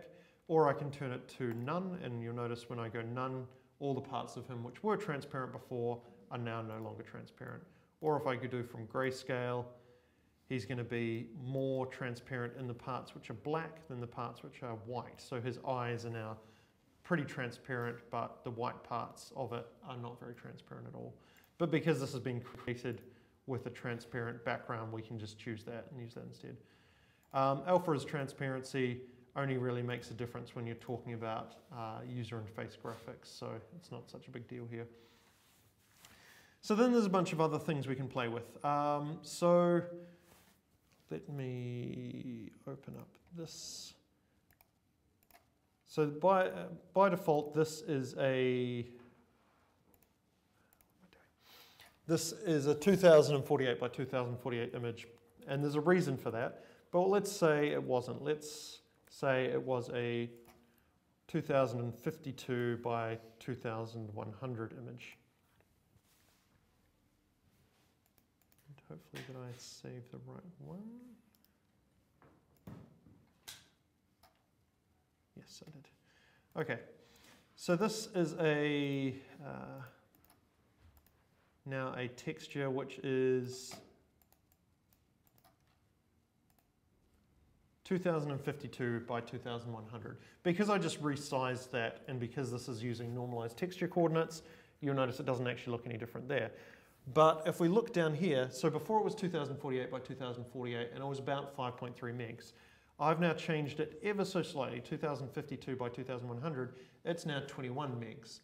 So the reason for that is that there's actually ways of compressing image data when it is in a certain format, which is known as a power of 2 format, which allows us to do quite significant compression. So power of 2 literally means 2 to the power of. So 2 to the power of 0 is 1, 2 to the power of 1 is 2, 2 to the power of 2 is 4, and then we go 8, 16, 32, 64, 128, 256, 512, 1024, and 2048, which was the size of our original texture. So there was, I said there was a reason it was 2048. It is because it is a power of 2 texture, which means it can be quite heavily compressed.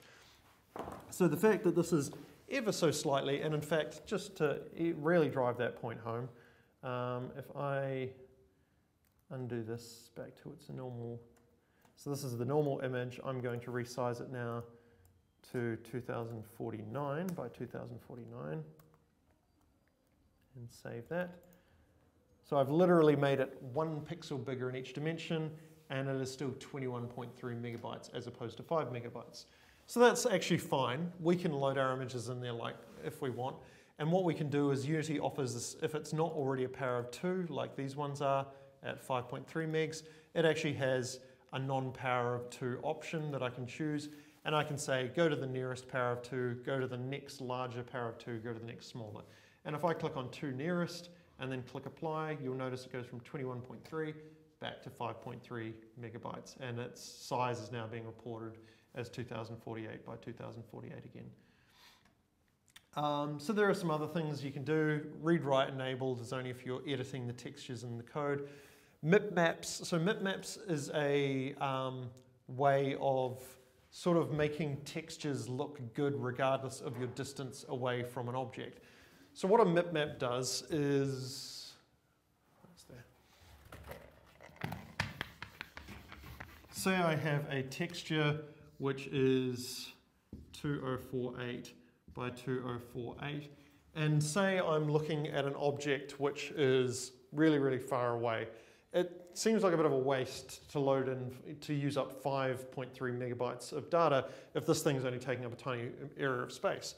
So what a MIP map will do is it will also take that texture and it will make a 1024 by 1024 version and a 512 by a 512 version and so on and so forth, and keep downsizing them because each one of these is going to be considerably smaller. So again, we can actually do some stuff in Unity to check this out. So at the bottom you see in this default thing it has max size, and what I can actually do is I can actually decrease this to force the size. So as long as it is bigger than, equal to or bigger than, it will make no difference. This is 2048, this is 2048, so clicking on apply, there'll be no difference there. But if I change that to 1024, this is going to change it to 1024 by 1024 image, which is now only a megabyte. So we've saved 4 megabytes. If we click on that again, it's now 512 by 512. It's only 256 kilobytes. So it's now, considerably smaller again. So what MIT mapping is doing is effectively it's computing a whole range of different things, and it's only loading in to memory the texture map that we need at that certain point. So again, we can see this guy is now, because it's 512 by 512, it's actually quite low quality. If I go to 1024, it'll be slightly higher quality, 2048, slightly higher quality again. But if I'm this far away from him and change between 2048 and 512, I literally cannot see a difference. I don't know, maybe if your guys are better than mine. Let's see about here. Only just, maybe 1024. Okay, can't tell the difference between those two. So the idea is that the Unity will automatically swap between the various textures depending on the distance away from the object, so that it always appears sharp, but at the same time it only uses as much memory as it needs to. So at this point in time, rather than using 5 megs or 4 megs memory, we can actually get away with using 1 meg, and there's no difference to the user. And if I move out to this distance, instead of using 5 megs, we could actually get away with using 256 kilobytes. And again, the user's going to have no idea. So what MIP mapping does is it basically creates all these textures and allows you to automatically flip between them. So to enable that, we just click on Generate MIP Maps. And you'll notice, so with MIP Maps off, my 2048 by 2048 image is 4 megabytes. If I check that and then click Apply, you'll notice it's gone up to 5.3 megabytes. And that kind of makes sense. If you think about it, this was 4 megabytes with no MIP maps. This was 1 megabyte with no MIP maps. This was 0.2 megabytes with no MIP maps. If we add them together, 5.2. And then there's going to be a smaller one again, and a smaller one again, and that will gradually sort of increase that number. So when we say we add MIP maps, yes, we are increasing the size of it, but it's saving us memory later on, and that, the saving you actually get is considerable, really, for memory-wise. Yeah, so that's all I wanted to talk about in regards to the texture import settings, just because we looked at it before. But the thing, I guess the important thing to take away is the texture type, if you're doing something other than a default texture, and using non-power of 2 textures and generating MIP maps and stuff. Likewise, in the default, we looked at how we can force a max size. We can actually we can change the resize algorithm, which will give different compression qualities. We can change the format of how we want to store the texture, which might save some memory, and we can change the compression format as well. So I can change it from normal compression to high quality, and that is going to take a little while to recompress.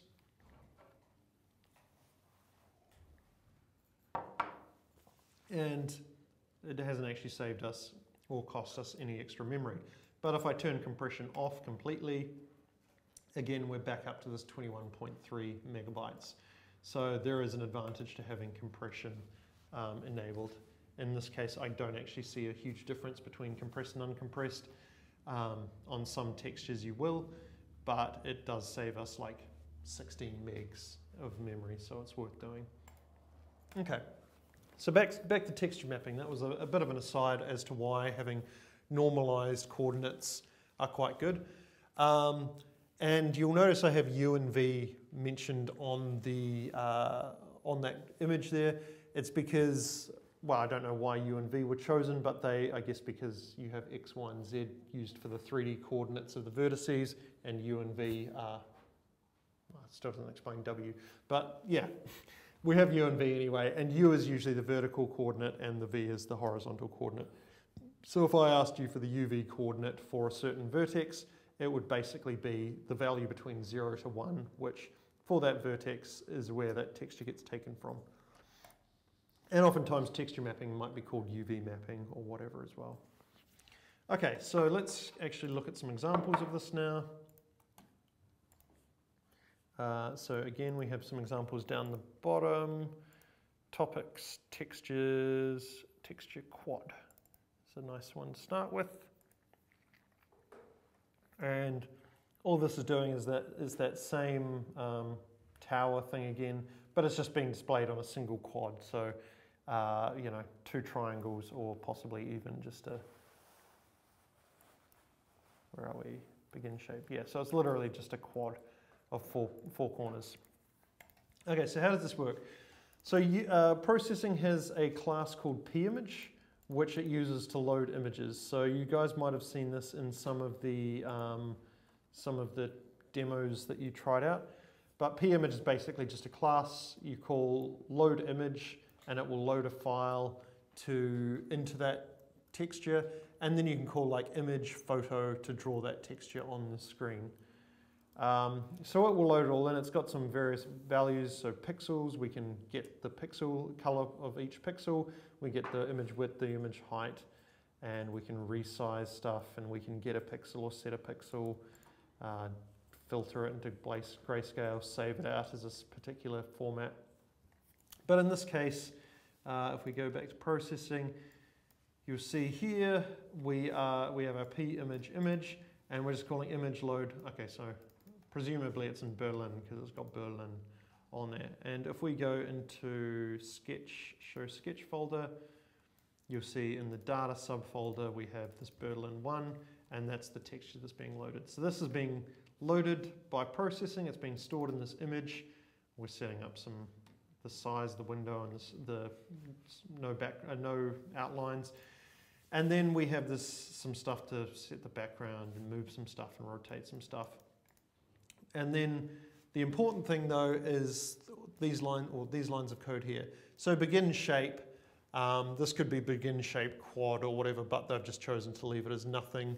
In fact, if we do begin shape quad, it will hopefully give us the same result. Yeah, there we go. So begin shape quad. And then it's calling texture image. So this image is the one we've loaded before. So effectively what that's saying is get ready to load the image texture into memory, because that's what we're going to apply to the shape. So within the begin shape method, we call texture image. And then we're drawing out our various vertices. So there's a vertex from -100 by -100 to 0, 100, -100, 0, 100, 100, 0, -100, 100, 0. So the first 3 coordinates, as we saw before in vertex, are the x, y, and z. And for the last 2, they are the u and the v coordinates. Now, by default, processing does not use normalized coordinate systems, which I think is terrible because everything else does. So what we can do is we can add texture mode normal, which will make these normalized. So at the moment they've got 0, 0, image width 0, image height, image width, image height, but I want these between 1 and 0 because honestly that's what every other 3D graphics program does. And if we run this again, we'll see we've now got the same result. So we've got the vertex, x, y, and z position, and then the last 2, so this is vertex is an overloaded method.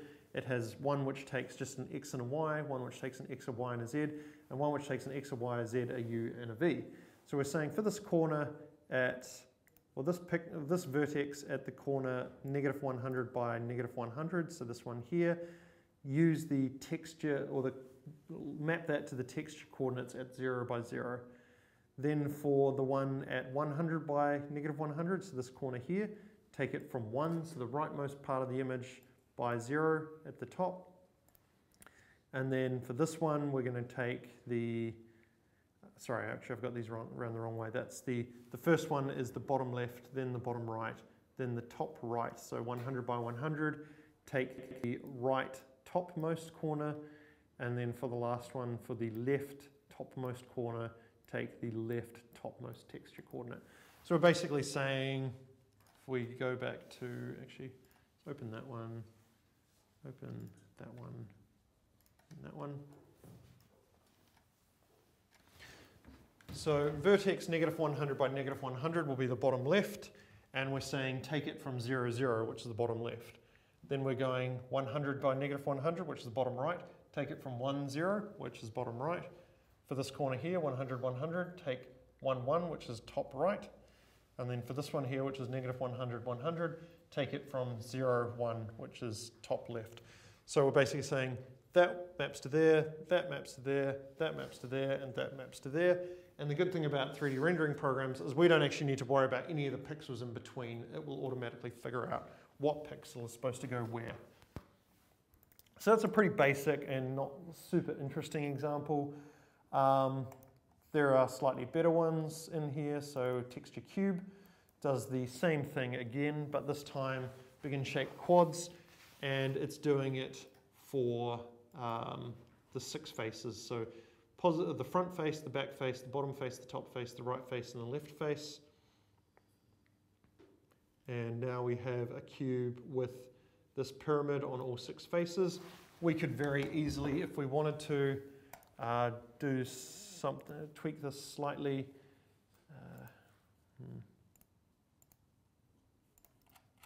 Let's see if I can get this to work.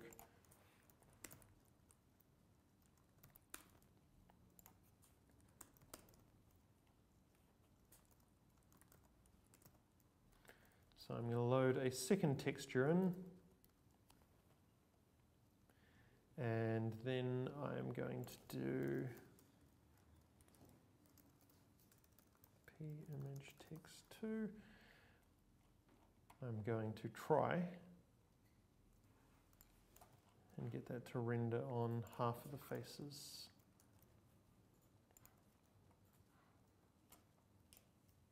Okay, so what's happened here is we have 3 sides: the front, the back, the bottom, and the top, and actually all but one face, sorry, are being used from this original text, which should be the Berlin. But I have said for the last side, so before we draw the last side, use texture 2, which is this UV text squiggly line thing. And what's actually happened is all of these sides have been using the UV text. So let me just double confirm this before I say it in case I'm wrong.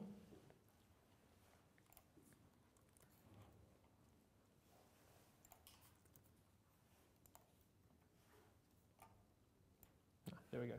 So what we have to do, the texture, you can only call texture once within a begin shape, end shape thing, or otherwise it will apply that texture to everything. So basically you pass in all the vertices, and then when you call end shape, it will say, okay, now I need to render all these shapes using the currently loaded texture. So if you call texture twice in one begin shape, end shape call, the second one you use will be the one which gets used for all sides.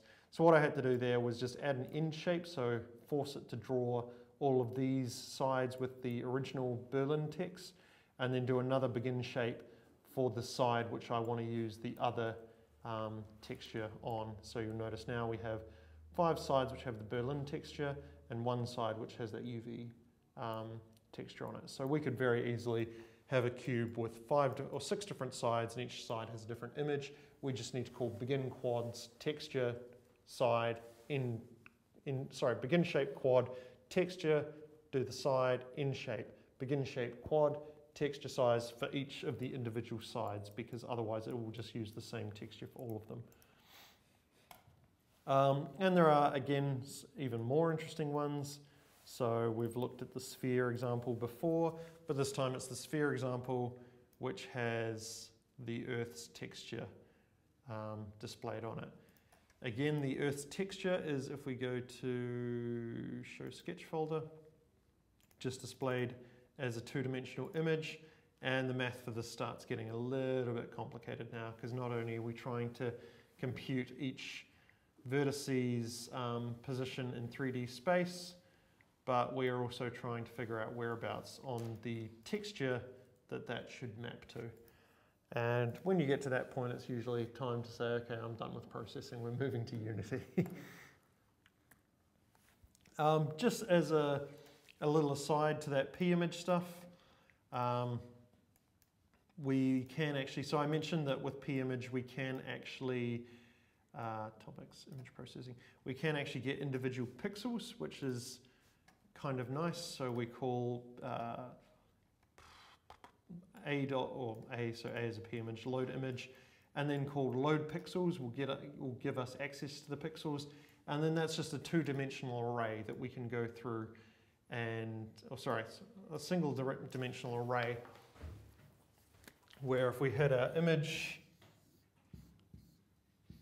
which was like this would be pixel 1, 2, 3, or 0, 1, 2, 4, 5, 6, 7, 8 in that order. So if we wanted to get, say, the middle pixel, we would have to say, okay, calculate the width. So the width of this is 3, and the height is 3. So if I wanted to get the middle pixel, so the pixel which is at 2 by 2, we take height times 1, or height plus width, no, height times width, sorry. Okay, I'm completely boxing this up. Okay, so we want to get the pixel which is at the position 1, 1. So it's 1 in the x-axis and 1 in the y-axis. It will be y times height plus x is what I meant to say. So y times height, so 1 times height is 3 plus x is 1. So we will need to get pixel 4 will give us that pixel's color value in there. So what that means you can go through and get every pixel's color value, and you can do stuff like this. So this is an example where we're loading this image in here, and then we are drawing some lines based on the blueness of so the distance they are from the screen is based on the blueness of the pixel, which is kind of hard to visualize and understand, but we'll see if it spins around at one point in time, we can make some sense of it. So I'm pretty sure this is the way around it should be. So this part here, which is sunken quite far back, is this part up here, which is quite blue. And then there are various other, the blueness of a pixel is kind of a tough one because it's not as humans intensity. No, there is a way to get the intensity of a pixel. The blueness of a pixel is not something which is intrinsic to us. So for example, purple is half blue, which may not be that obvious. So that's not actually the greatest example. There is another one which is slightly cooler and makes slightly more sense, which is this explode one, but again, it's slightly more complicated. And this one loads this image here, and it explodes pixels based on their brightness. So the brightest pixels, as I move left to right, move closest to the screen as I move left to right first, and then darker pixels sort of move less quick. And I'm not going to go into how this is done, but effectively we calculate get the color for a certain pixel, and then its Z position is calculated as the mouse's position times the brightness of that pixel at that location. And so all this is doing is basically drawing a rectangle at a certain Z dimension based on the brightness of a pixel. So brighter ones move closer or further. Okay, we're almost at the end. Graphics, 3D models. So I'm just going to touch on this because 3D model, everything we've talked about in processing so far has been basically creating stuff by scratch. In Unity, we don't tend to do that. You can do everything we've done here in Unity, so you can actually create your own quad mesh or anything. And actually, so Unity played an April Fool's joke for April Fool's, which was super convenient timing because it really ties in what I want to say. So they brought out this new,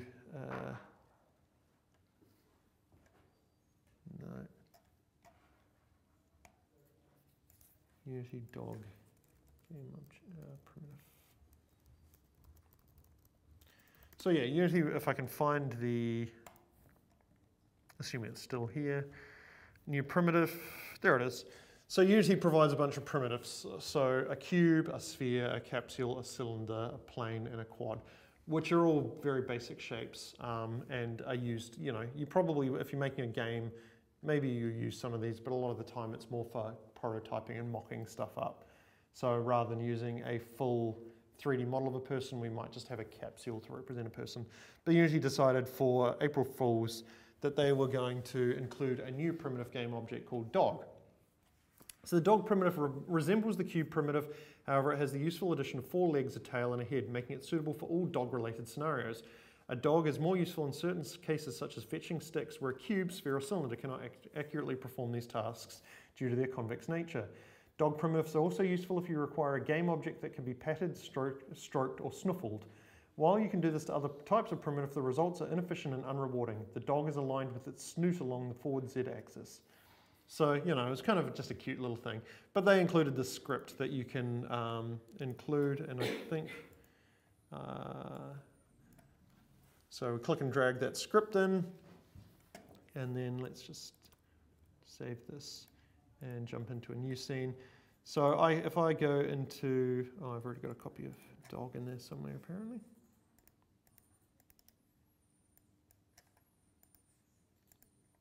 That's an annoying noise, isn't it? So if I drag that script in there and I now go into game object, 3D object, you'll see there is now a dog. And if I click on that, there is my dog 3D object with its snoot aligned in the Z axis, perfect for petting and chasing sticks. But if I open this dog script, we'll see that it literally is a bunch of X, Y, and Z vertex coordinates. So that's for each vertex in this dog, which we can look at in the mesh. So there are all the vertices and triangles which make up the dog. And literally all they've done is they've put all those X coordinates, all those Y coordinates, and all those Z coordinates into a massive array. And then the last thing is we have a set of integers which represent each triangle. So point 0, so 0, 1, and 2 make a triangle. Point 1, 0, and 3 make a triangle. 1, 3, and 4 make a triangle, and so on and so forth. And so they take all of these things and then they create a new mesh, and they say, we'll get all these vertices out of X, Y, and Z and put them into a vector 3, which is a container which contains an X, Y, and Z. So it gets all of those, puts them in this vertex array, and then it says mesh.vertices equals verts, mesh.triangles equals tries, and then we'll talk about normals and stuff in a minute, and then creates a mesh renderer, and it assigns that mesh to the mesh renderer and sets up a, where are we? Creates the mesh renderer, creates the mesh filter, assigns that mesh to the mesh filter, and sets up a mesh collider and everything, and uses the standard material for that. So all of this is done in script. So you can create 3D models in script in Unity, but obviously that's a pain to do, so nobody actually does it. I've done it probably half a dozen times in my life, and that was usually like, I want a plane with a hole cut out of it. So rather than a cube, or a flat rectangle, I want a rectangle with an inside blank part. So very special cases and very seldom used, and only because I didn't want to bother Shin and ask him to make that for me. So 3D objects can be represented in a way, in a few different methods. So the most basic one is what's known as a point cloud. And a point cloud is basically just an array of 3D vertices. So up here, we can see a point cloud. We look at this and we can see it's a bunny. But to a computer, that has no relevance or meaning. It means nothing to the computer that this point is closer to this point than it is to this point. There's no relationship between these points other than the fact that they're near each other. So you could feed this into a computer, and you could say, render each of these as a pixel on the screen, and you would get something that humans could understand, but you can't assign a texture to it because it has no idea, that actually these 3 points here make a triangle, so it should draw the texture on it. It really means nothing to the computer other than the fact there's a ton of points. The next step up is a wireframe, which describes a little bit that, this point is connected to the point next to it and the point next to it and so on. Provides some idea of 3D shape, but again, it doesn't allow us to do anything like texturing or lighting because these aren't actually triangles or quads or vertices. We just have a bunch of lines connecting points together. And the last one, and the one that we most commonly work with, is a polygonal mesh, where we have a bunch of vertices, but all the vertices are made up of a part of a polygon. So they're a part of a triangle or a part of a quad or something. And they will often have surface normals, which we'll talk about in a second, which basically define which way is in or inside and which way is outside for a specific polygon. And this is the minimum model you need for doing 3D rendering, including things like texturing or illumination or shadows or anything like that, because this is actually a solid object. This is just the frame of an object, and this is just a bunch of points. So if we want to make a polygonal mesh, what we can do is we can get a bunch of vertices. So in our dog example, we have our X, Y, and Z vertices. We have a facelifts, which basically contains each vertex index for each of the polygons. So these three vertices make a triangle, these three vertices make a triangle, these three vertices make a triangle.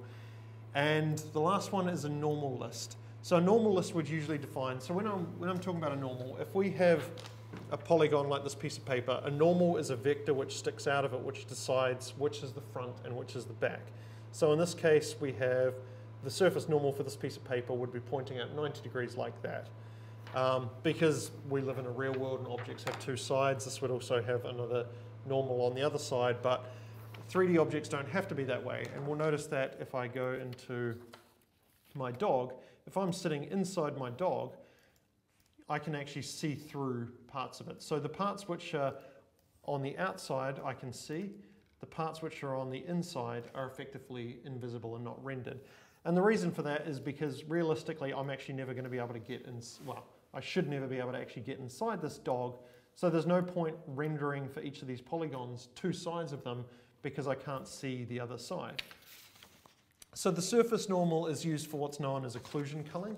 So we can say, well, actually all the polygons on the other side of this dog I can't see because they're facing that way.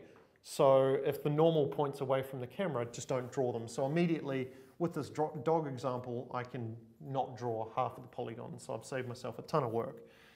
It also is used for lighting. So when we talk about lighting, the simplest example of lighting, which comes from physics, is that the angle of incidence equals the angle of reflection. So as a light ray hits a surface, the direction it bounces out at will be equal to the, if this is the normal, it will be equal to the angle between the direction the light ray hit it and the direction the light ray bounces out. So this angle here will be the same as that angle there. And what we're using to measure between is the light angle coming in and the surface normal. So the surface normal is used for lighting. And when we looked at that example before of having a normal map, what a normal map does is it allows us to artificially tweak the surface normals so that light bounces in a different way than it perhaps should, which gives us the appearance that an object is actually has more texture than it does. And so to show an example of that, let's take our material before that we had for this cube. And so, okay, this looks like, you know, bricks, and they actually do reflect light differently depending on how I look at them based on the light which is in the environment. So it actually looks like, you know, there is, and particularly if I actually jump into here and I can increase, it's not really a very good example, is it? I can actually increase how much these appear to jut out by changing that number. But if I actually go and have a look at somewhere where I would expect, so, you know, if I was looking alongside the edge of this thing because it's made out of bricks, I'd expect there to be kind of like a brick and then a little channel and then a brick and then a little channel. But if we look along this edge, we can actually see it's still a flat line because we haven't actually changed the geometry, we're just changing how light is reflecting off it by saying, well, actually, this would have a surface normal this way, and this would have a surface normal this way, that way, and that way, and that way, and that way, and that way, and that way. And so on my my actual flat object, all I'm going to do is say, well, the surface normal here is here, here it's there, there, there, there. And so when light hits it, it will actually reflect in a way that makes it look like it actually is a different shape than it is. And that's all that surface normals, or normal mapping is doing. So one thing Unity does, which is quite good, is it has this recalculate normals function, which we can call, which will do its best guess at trying to figure out which direction the normals are facing. So for a polygon, a normal can only go one of two ways. It can either go that way or it can go that way. And Unity has some special magic in it where I guess it probably sums up all the polygons to try and find the center of the object and then assumes the surface normal points in the opposite direction from the center of the object, which is usually a pretty fair assumption to make. So you can provide a normal list, and in fact, if we open up, say, our killer whale, the mesh of our killer whale, okay, it doesn't actually say it in there. I thought it did, but apparently not. So often, yeah, I thought it would say vertices, tris, and normals, but it doesn't. So just ignore that. Yeah, so you can provide a vertex list, a face list, and a normal list, or alternately, you can actually just ask Unity to load in or to calculate the normals. And you can actually do that on a model level as well. So if I open my killer whale model and go to the model thing, you'll see there's a bunch of stuff I can change in here. But somewhere down here, it will say normals, and I can choose to import or calculate them. So with my killer whale, if I put them out there, currently it is importing the surface normals. So these are surface normals that somebody like Shun would have put on the 3D model, which means that it has a nice smooth shape to it. But I could also ask Unity to calculate the normals for me, and we may or may not see a slight difference. So in this case, no. The 3D modeler who made them, put the normals in there, did a pretty good job putting them in there. But if the 3D modeler's done a terrible job, we can click calculate normals, and oftentimes that will change how it looks. And there are various normal parameters we can change as well, which may or may not affect it. So we can see there was a slight change in lighting, and I can change various things like the smoothing angles, which will make the normals more or less smooth. So normals are used for lighting and culling for one-sided polygons. A normal is a vector, usually per polygon or per vertex, and it is pointing outwards from the model. So if we had a cup, all of the things would generally point on the outside. If the model appears inside out, chances are your normals are wrong and pointing in the wrong direction. So if you will indulge me for 1 second, let me see if I can do this. So mesh.normals, vector 3. So I'm going to try and artificially, does anyone have anything they need to be at in the next 5 minutes? No. I'm going to try and go through and flip the direction of each of these normals to show you guys. Normals dot I equals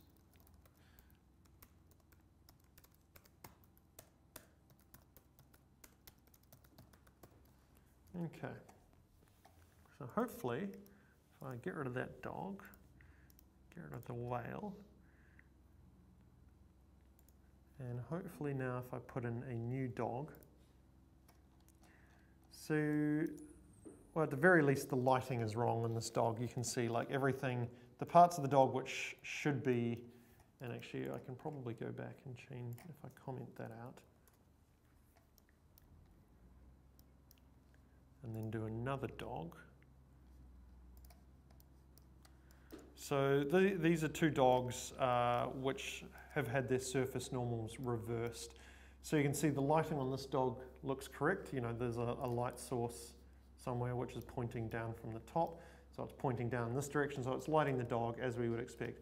The other dog whose normals have been reversed in this case is being lit incorrectly. So we'll actually notice if we go underneath where it's being basically lit in exactly the opposite direction. So it's like the light is shining from below it rather than above it. So that's, if your lighting is wrong for your 3D model, it could be the normals. Unfortunately, in this case, it didn't.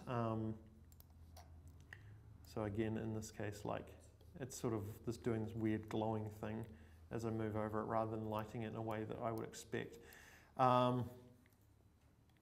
And lighting the wrong side. So if I put this on this side, the light on this side, it's lighting the, if I put the light on the left side of the dog, it's lighting the right side of the dog, and if I move it to the right side of the dog, it's lighting the left side of the dog.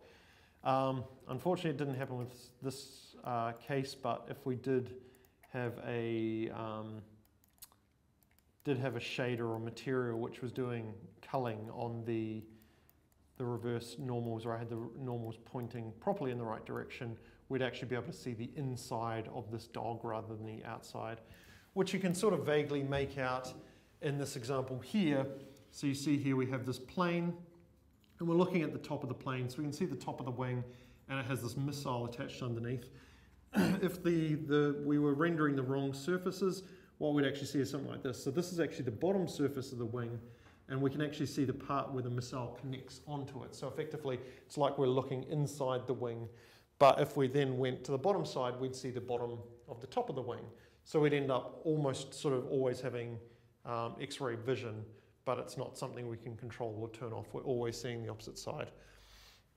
So normals can be either per face, so one entire polygon, like I said, can have a vertex, or it can be one entire face or polygon can have a normal, or we can do it per vertex, which means that for each vertex on a polygon, it will have a normal. And this is sort of the difference. If it's at face level, we can really obviously see the entire face because they will all be lit at the same thing. So in this case, at the same intensity. So for this circle here, we can see each individual quad which makes it up. Whereas with this one, we've actually said that there is a normal for each of the vertices. So each of these 4 vertices which make up a quad has its own normal. And what we find is we get a much more smoother blending, because one single quad now can actually have a range of different intensities blending across it. In Unity, only vertex normals, well, as far as I'm aware, only vertex normals are supported. You can fake face normals by setting all the normals on a single face, all the vertices on a single face to have the same normal, but by default, certainly vertex normals are used almost exclusively. So I'm not going to go into this too much because this Unity keeps changing this. They didn't used to have a 3D model loading thing, but now they have this P-shape function, which you can use like this P-shape. The problem is I don't actually know that there is an example of this either. So you can say pshape.loadShape, and then you can pass it in a file name. So like an OBJ is a certain file format, and that will load it in there. And then you can just call shape with the name of the shape you want to draw and the position you want to draw it, which is kind of the same as in Unity, creating an object and then positioning it. Unfortunately, I don't have any examples on hand showing the P-shape thing. Maybe if I go Tools, Sketch folder. Maybe if I jump in here and search P-shape, we might be able to find one quickly. Group P-shape pass you.